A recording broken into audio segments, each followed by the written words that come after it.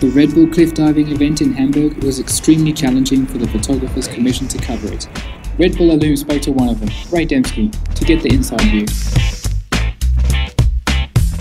The crane shoot was a challenge made tougher by difficult weather conditions. We packed all our remote camera gear into plastic in preparation for the heavy rain. Each photographer used 2 flashes to get the best light onto the divers. We also used remote cameras for further angles. This is the view from my remote camera mounted onto a container-turned dive platform, which is later brought over the water. We must talk over the shoot to get the best results. Diver Orlando Duque explains to us the dive so we can choose best camera positions. The athletes preparing for a group dive. Timing and accuracy are absolutely critical. Stadi shooting handheld with the 7200 and a 300 2.8 on the tripod as a remote camera. You can see me here hanging from the container to get a shot. I often bring my own harness and ropes for positioning, climbing, and helicopter shooting. Here's my shot from this position, hanging about 25 meters above the water. I shot this one hanging from the top of the crane, roughly 50 meters from the water. I had only one chance at this shot. Here's one of my remote camera shots.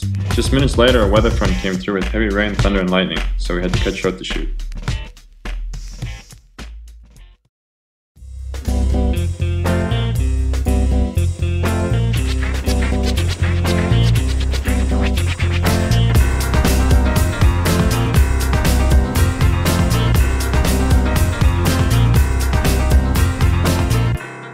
We had challenging lighting conditions with bright overcast skies backlighting the divers as we shot into the dark spaces between the buildings.